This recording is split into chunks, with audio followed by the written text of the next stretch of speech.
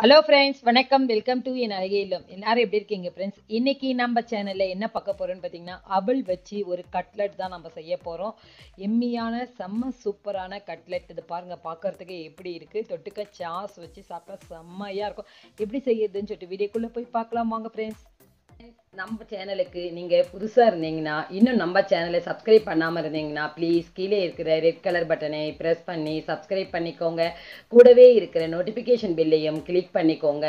Notification பெல்லின் all என்ற ஆப்ஷனை select பண்ணாதான் நான் போடுற எல்லா வீடியோவும் நோட்டிஃபிகேஷனாக வரும். எந்த ஒரு வீடியோவையும் மிஸ் பண்ணாமல் எல்லா வீடியோவையும் பார்க்கலாம்.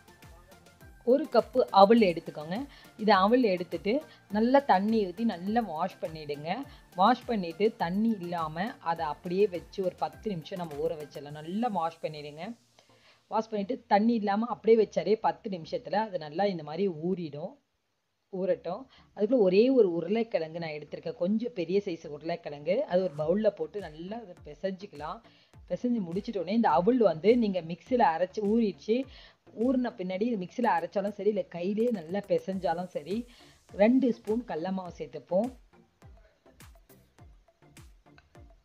இஞ்சி பூண்டு பேஸ்ட் ஒரு 1/2 ஸ்பூன் சேர்த்துப்போம். மஞ்சள் ஒரு 1/4 ஸ்பூன் சேர்த்துக்கலாம். சீரகம் ஒரு 1/2 ஸ்பூன். கரம் மசாலா ஒரு 1/2 ஸ்பூன். மிளகாய் தூள் ஒரு 1/2 ஸ்பூன் சேர்த்துக்கலாம். இன்னும் நம்ம பச்சை மிளகாவும் 2 போட போகிறோம். சுவைக்கு உப்பு போட்டுப்போம். வெங்காயம் கொஞ்சமாக ஒரு 2 ஸ்பூன் வெங்காயம் பொடியாக கட் பண்ணது சேர்த்துக்கலாம். பச்சை மிளகாய் 2 மெலிசாக பொடியாக கட் பண்ணது சேர்த்துக்கோங்க. பொடியாக கட் பண்ண கொத்தமல்லி சேர்த்துப்போம். போட்டுட்டு நல்லா மிக்ஸ் பண்ணுங்கள். தண்ணியெல்லாம் ஆட் பண்ணக்கூடாது.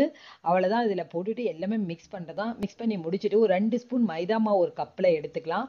தண்ணி ஊற்றி அதை கொஞ்சம் கரைச்சி வச்சுருவோம். இது மாதிரி நல்லா கட்டி இல்லாமல் கரைச்சி வச்சுக்கோங்க. பிரெட் கிரம்ஸ் வச்சுருக்கேன் நான். அப்படி இல்லைன்னா பிரெட் கிரம்ஸ் இல்லைனாலும் நீங்கள் பாப்கார்னோட இது இருக்குது இல்லைங்களா, அதை கூட நம்ம எடுத்துக்கலாம். இப்போ இந்த மாதிரி மாவை நமக்கு எந்த சைஸில் எந்த மாதிரி உங்களுக்கு வேணுமோ, ரவுண்ட் ஷேப்போ இல்லை ரெக்டாங்கிள் டைப்போ இல்லை முக்கோணம் ஷேப்போ, எந்த ஷேப் வேணுமோ அந்த ஷேப்பில் நான் சிலிண்டர் டைப்பில் இப்போ நான் செய்கிறவங்களுக்கு இது மாதிரி செஞ்சு இந்த மைதா மாவில் ஒரு இது பெரட்டிட்டு அதோட பிரெட் கிரம்ஸ் வச்சு நான் அதில் பெரட்டி எடுத்து எல்லாமே நம்ம வச்சுடுவோம். அந்த மாதிரி இது மாதிரி பெரட்டி எல்லாமே வச்சிடலாம். இந்த மாதிரி எல்லாம் வச்சுட்ட பின்னாடி நம்ம ஆயிலில் போட்டு இதை பாருங்கள், இந்த மாதிரி எல்லாமே நான் வச்சுட்டேன். இப்போ நம்ம எண்ணெய் காஞ்ச உடனே கோல்டன் ப்ரௌன் வர வரைக்கும் நல்லா வேக வச்சு நம்ம எடுத்துடலாம். நம்மளோட கட்லெட் அவல் கட்லெட் ரெடி ஆகிடுச்சு. எண்ணெய் காஞ்சிச்சு.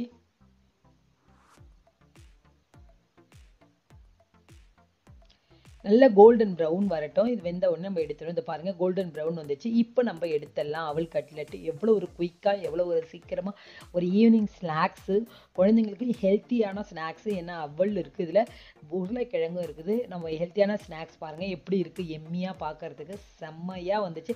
இதை தொட்டுக்க சாஸ் வச்சு சாப்பிட்லாம். அப்படியே சாப்பிட்டாலும் செம்மையாக இருக்குது. மேலே நல்ல கிறிஸ்பியாக, உள்ளே சாஃப்டாக, செம்ம டிஃப்ரெண்ட், செம்ம டேஸ்ட்டாக இருக்குது. அவலில் ஒரு புது ஒரு கட்லெட்டு.